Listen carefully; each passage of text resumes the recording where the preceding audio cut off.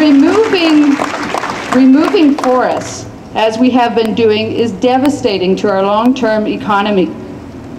We might look to other countries, such as Haiti, for advice.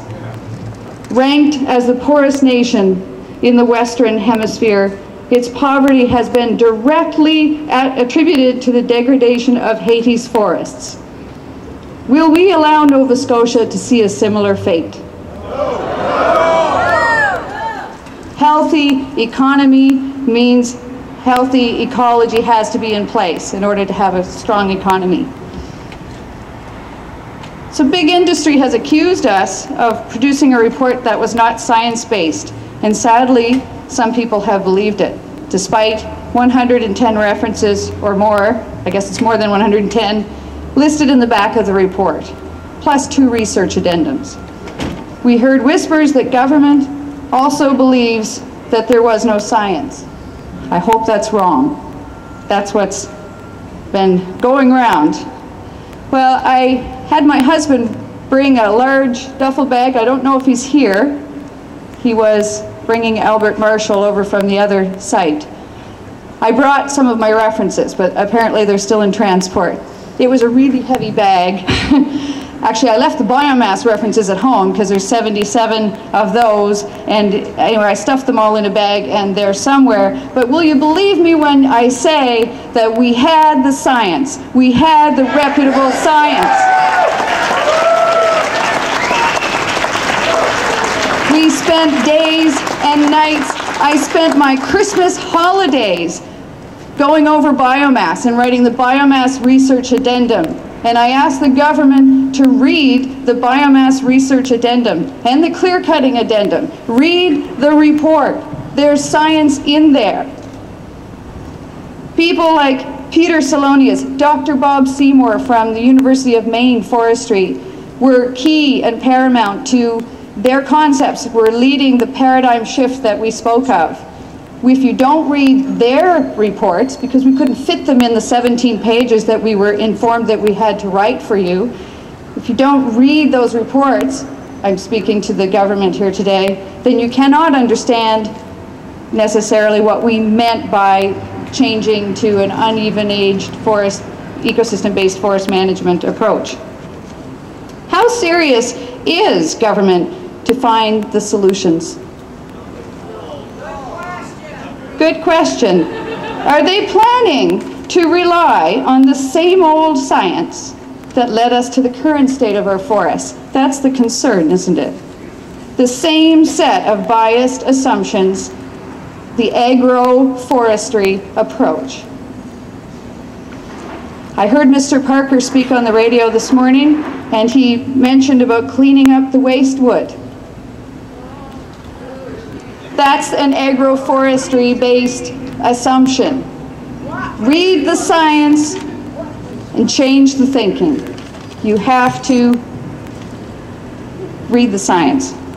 How dare government foresters and industry criticize our scientific advice from Bob Bancroft and myself when these very same people have clearly failed and failed so miserably.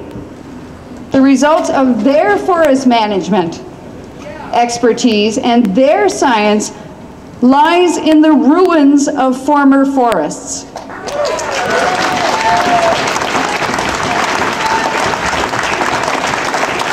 They've had decades to prove themselves. They clearly demonstrate their lack of reputable science over and over again.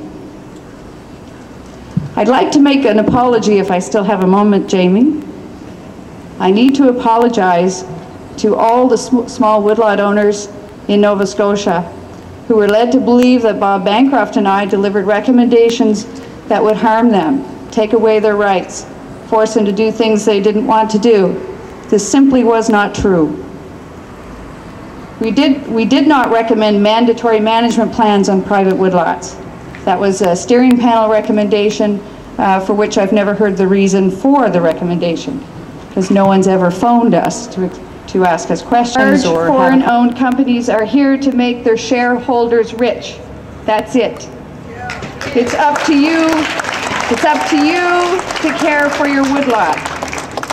As forests rapidly disappear throughout Nova Scotia, it is predictable that there will be increased attempts to gain the resources from small woodlots. That's an ecological concern as well as a citizen's concern. Premier Dexter.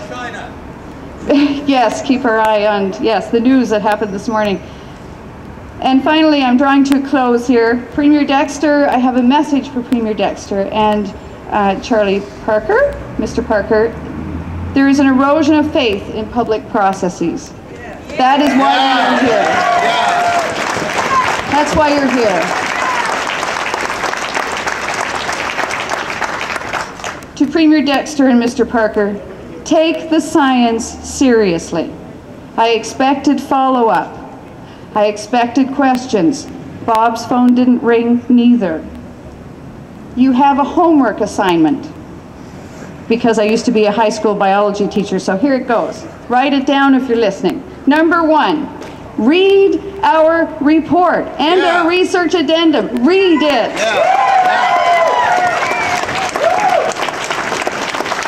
Read. Number 2, read the references that were central to the paradigm shift that we spoke of. The scientific papers of Bob Seymour and Peter Salonius and Raymond, the foresters out of Quebec that recently published a paper. They're all in there. They're referenced. And thirdly, everybody can do this. Google irregular shelterwood. Google irregular shelterwood. Not uniform shelterwood. No more even age management.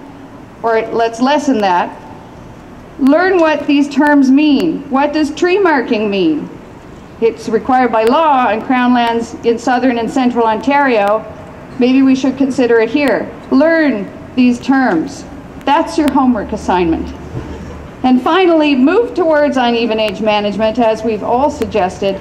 Reduce the clear cutting, but do it carefully. 50% reduction over 5 years. 50% reduction from today is not the same as the 50% reduction that we suggested a year ago. The numbers game. And be careful how you define clear cutting. Don't overlook terms like seed tree release, mosaic cuts, variable retention. Those are clear cuts too. If you're a redback salamander and you're this big and it's 30 degrees out on a sunny day and you got to get from here to there, the seed tree release site feels like a clear cut. Make a meaningful, real change to clear cutting practices and make it soon.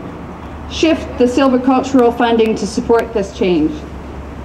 Maybe get back that $90 million from Northern Pulp, hey?